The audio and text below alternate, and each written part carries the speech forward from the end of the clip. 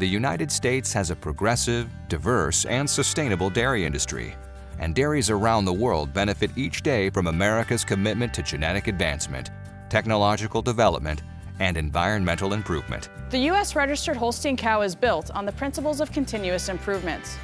We know we have to keep making her better.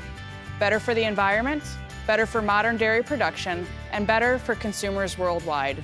Holstein Association USA's long-standing commitment to information and genetic evaluation is the cornerstone to the breed's increasing relevance on the sustainability and technological fronts. We went from 25 to 9 million, but we are producing 60% more milk with this much smaller herd. That means the carbon footprint of a gallon of milk in this country has shrunk by 2/3.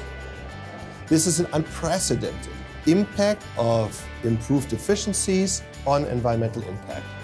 The efficiencies of livestock production in general, but particularly of the dairy sector in particular, are unprecedented across the world. There's no other place in the world that has achieved efficiencies like we have here. But the world is unaware of it. Most of this improvement is made possible by U.S. registered Holsteins, and the key to all of this improvement is Holstein Association USA's publicly accessible database, the largest available in the worldwide dairy industry. Data will be a source of competitive advantage for dairy producers. Those that are able to use data the best are going to be the ones that are the most competitive, not unlike what we see in every other part of the world. It's also going to be able to provide, I think, opportunities to provide healthier animals and to make the lives of the farmer a little bit easier. And so I think there's a whole lot of intangible benefits to this kind of information. In recent years, U.S. registered Holsteins have adopted a wealth of new management, technological, and marketing practices that reduce costs, add value across the production system, and sharpen the focus on breeding better genetics. The widespread use of robotics has improved efficiencies and reduced labor.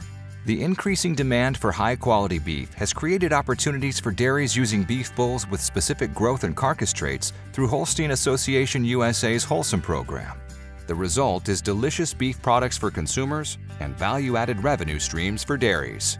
And the widespread adoption of genomics among breeders of U.S. registered Holsteins has resulted in better breeding decisions and enhanced ability to identify cattle that are more productive, stay healthier, and have better fitness traits like well-structured feet and legs.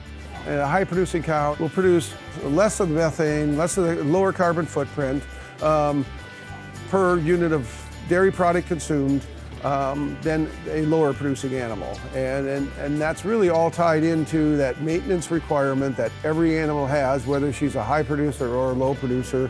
There is no other breed that produces more milk than the Holstein breed on the average. I mean, that's a well-known fact and accepted. I think the other thing that makes the Holstein cow very unique is the size of the herd, the national herd of Holsteins. It provides a lot of genetic selection, and so that you can produce an animal for any market. You may have a fluid market, you may have a cheese market, and those options are available with the Holstein breed more so than any of the other breeds. The focus is creating that bulletproof cow. So that cow that is trouble-free, does not get sick, and it is very productive and very fertile. Ultimately, that cow that is very profitable for dairy producers.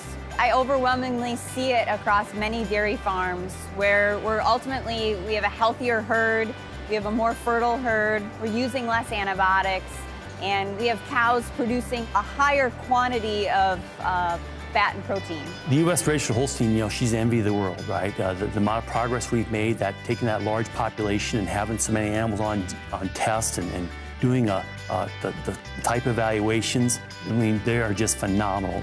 And going forward, the future looks even brighter.